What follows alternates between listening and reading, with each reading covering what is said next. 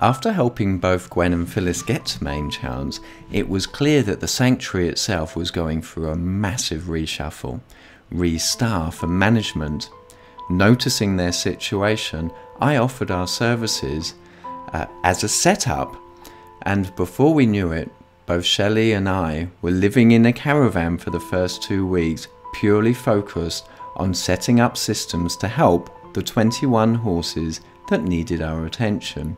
These guys varied from size, age, and also welfare themselves. To look after the horses to the best of our ability, we needed to create systems from the ground up. These included the purchasing and budgeting of machines to manage the fields, so ragwork control, harrowing, topping and clearing.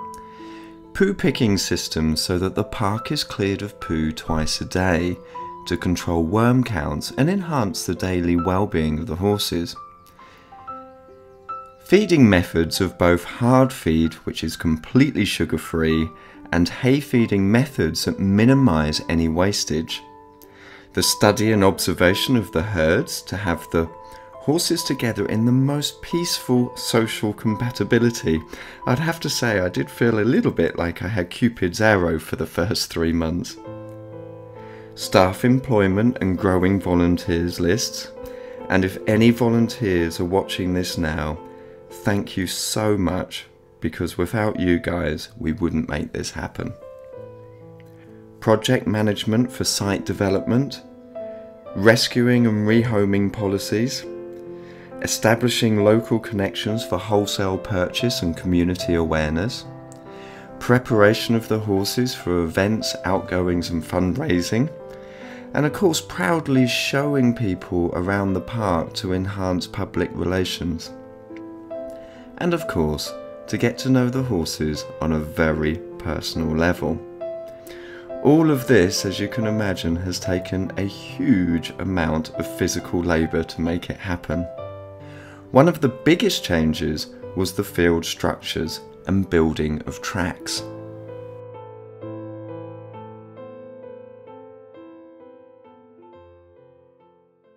So this little diagram is just to show you the idea and the concept that we started with. Now, normally, these are trees by the way, normally a field is broken up into little squares and little gate systems. And that's a very conventional way of looking after horses. So these little purple circles are the horses in fields. We didn't really have the opportunity for this. We needed to be a little bit more creative, and also for the horse's sake. So for example, this horse could interact with that one if they're close to the fence, but what about this one and that one? That was going to be very hard. So we were looking for a solution that would help both the horses and the land. So to do that, we created a track system. A track is literally a track that runs around the fields themselves, with bigger areas in some places. It incorporates a tree for shade. So that's one track. This is the second track. And you can see that we've got 2 tracks now in this big field and a field in the middle. Our gate systems are intelligent ones where we can move horses from one track to another relatively easily. So here we got our horses again. This one is in track 1 and these horses are in track 2. But the beauty of this is that they can actually walk next to each other as a herd. So it means that they could be very sociable. It gave them a lot of freedom to be able to move large distances as well, which is fantastic for their fitness and all sorts of entertainment value. It also allowed us that if I wanted to work with this one horse, I could use an extender cable that went straight across the track, and this would allow me to work with the horse just on my own without the others being involved. And here you can see me putting that extender track across. This also worked in other areas. So for example, if we had 4 horses and they all had different dietary needs, we could section off the track very easily and they could eat their specific foods. So suddenly we were looking at a whole new concept of working with the horses. For example, if the rain, that's rain by the way, affected half of our field, because half of our field is clay and half is sand, we could cut that clay area off, stop the horses from going there, and then the land wouldn't get wrecked. So we adapted the track system.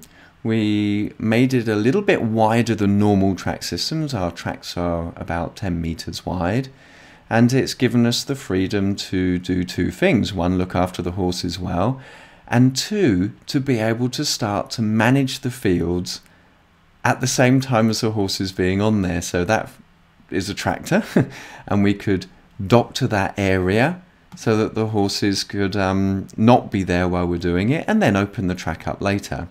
It also gives us some space to be highly creative. So for example, that field in the middle, we could later on create our own hay, or what we have as an initial plan is to actually have a herb garden, like a doctor field, where the horses can come into for short periods and actually self-select the herbs that they need. So suddenly our whole concept was taking a whole very new and exciting approach.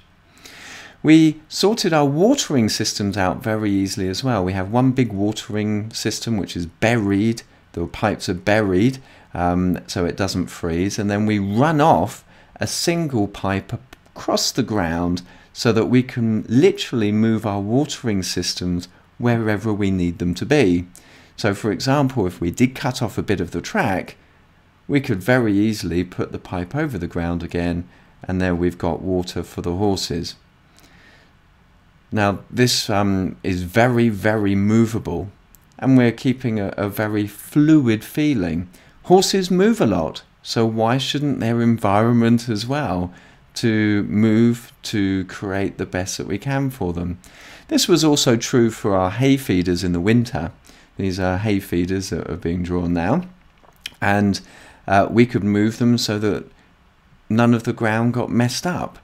So everything in our tracks is as fluid and as movable as the horses themselves.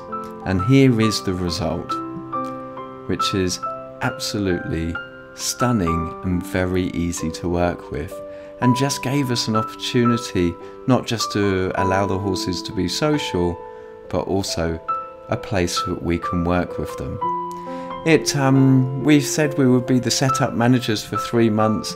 It's now taken 10 months to get the staffing to come in, which is now going to give us the opportunity to do what we're really here to do, which is to help the horses have peace of mind and train them in a way which we can undo their past traumas and really give them the best possible life.